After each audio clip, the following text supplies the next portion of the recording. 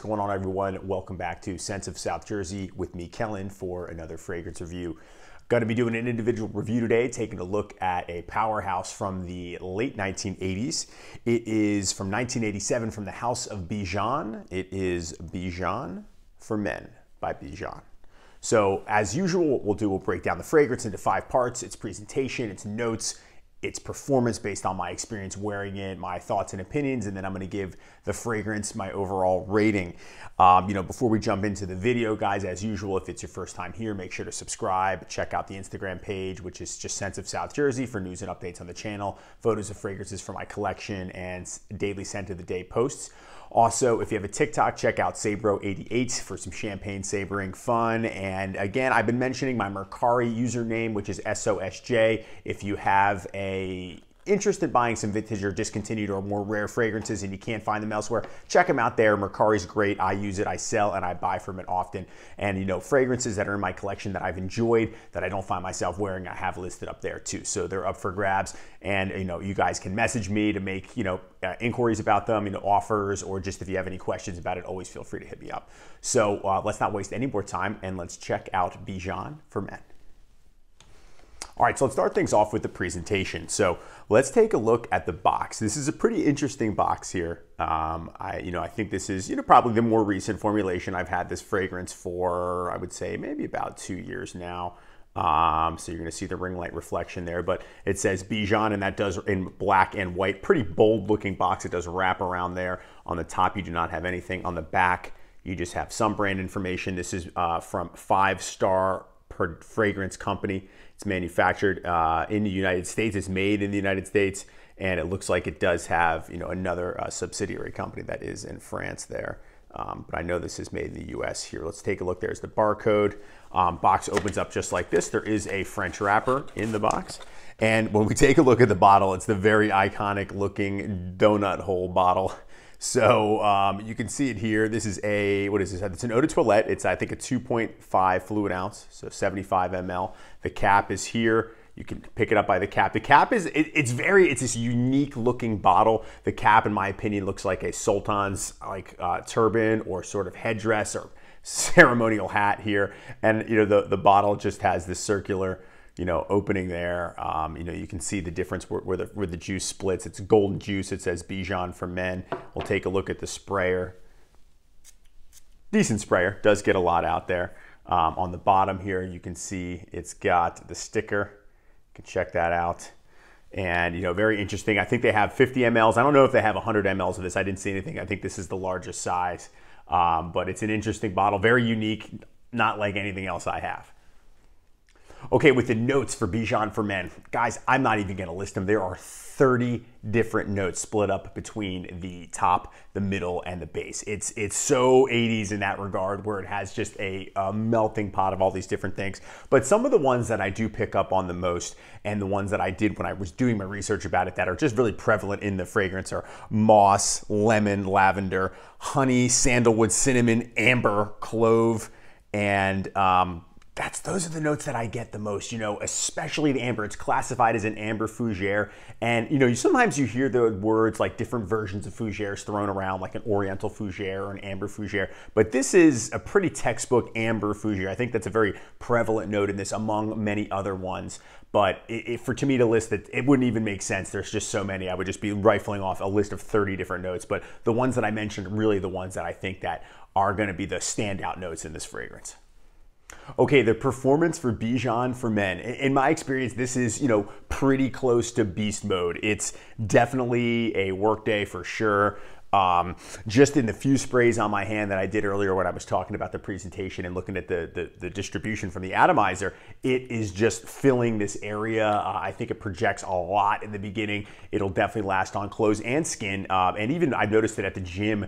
Even when I put another freshy cologne on, like I've been using the Pinot Silvestre Sport Cologne recently, and this has been coming through my pores when I sweat, and I smell that and not the sport cologne even after having recently applied a different fragrance. So the performance on this is really good, especially at the price point. So I'm definitely getting between 8 and 9 hours, maybe even more, maybe depending on how it fits on your skin, what's going to work on your skin. It may even last longer, but definitely pretty beast mode for Bijan for men. No complaints in the performance department. Okay, so it's time for my overall thoughts for Bijan for men by the House of Bijan.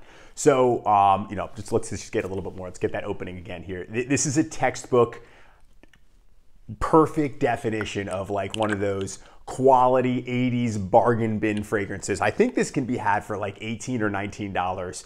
So, and it's going to last you because it performs well. You don't need a ton of sprays. However, I blast away with this one. It doesn't matter. I'll use a lot of it unclosed because I just like to do that anyway. And, I try to get through bottles and utilize what I have because after this review, I may not wear this one for a while. So I definitely wanted to put a decent dent in it and get, some wear before I make the actual review.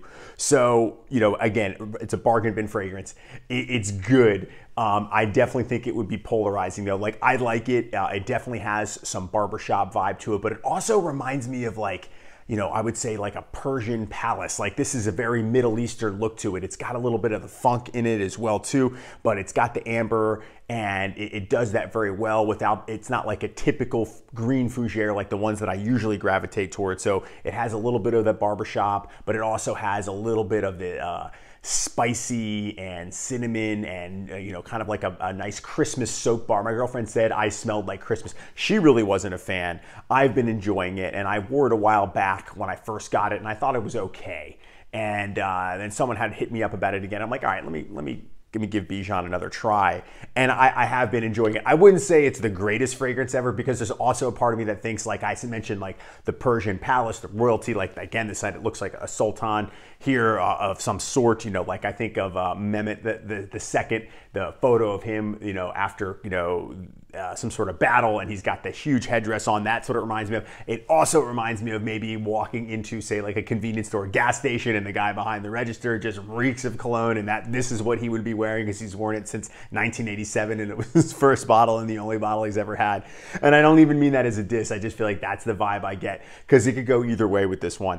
But it does have a strong cinnamon, sandalwood aroma. It's almost like the rough around the edges Chanel Egoiste, and that fragrance is unbelievably well done. And this could be like it's, sort of like backwoods cousin that smells like this with a hint of denim in there too, because you definitely get a little bit of funkiness in there. So it may not be for everybody, but it definitely is a scent that is worth checking out, and you're not going to spend a lot of money on it too. So it smells good. Apparently it was the signature scent of Arnold Schwarzenegger. I mentioned many videos when I'm talking about this one before in the list. It's like him, I love Bijan, but I don't know if that's confirmed. I don't know where I can confirm that Arnold wore it. And if it's good enough for Arnold, it's good enough for anybody because he is the man, especially when you think about 80s movies. And this is an 80s fragrance, but it definitely is something that's going to last. I would say evening wear for sure, cooler weather for sure. If you go light, maybe you could wear it all year round. Again, see, I start to not really care so much about the seasons. If you like something, you can wear it. Definitely, I would say out, you can wear it going out. Make it your signature scent. It's inexpensive enough to where you can do that. Might be a little bit strong for the office if you're conscious of maybe overdoing it. But again, if you like it and you only have a few fragrances, whoops, you could absolutely wear this one. So I would imagine that Bijan is going to be not for everybody. It's going to be something that, if you like these style fragrances, old classic Fougeres, you're going to enjoy it.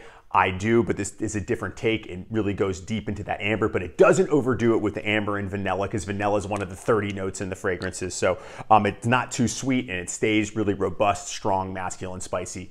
And it's definitely a nice, inexpensive, cheap powerhouse.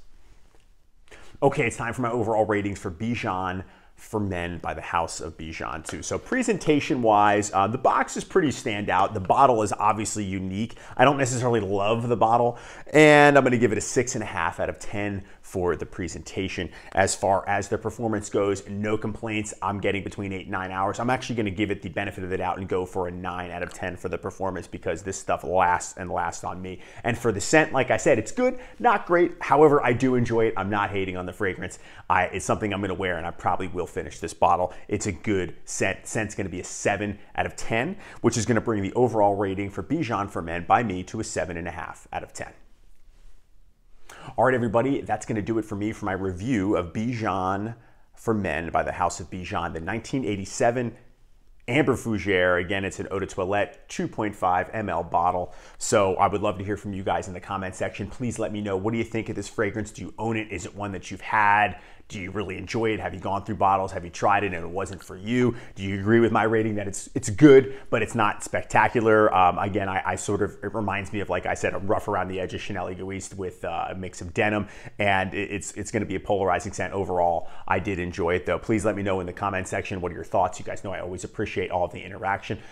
Subscribe to the channel if you haven't done so. I would really appreciate it. We're on our way to 10,000 subscribers. It's a big milestone for me. Also, if you have the Instagram, check out the Sense of South Jersey Instagram page. Check out the TikTok. And again, if you're interested in some rare or discontinued fragrances, my Mercari page is open for business. So thank you guys so much for watching and hanging out with me today. And I will see you all in the next video. Take care.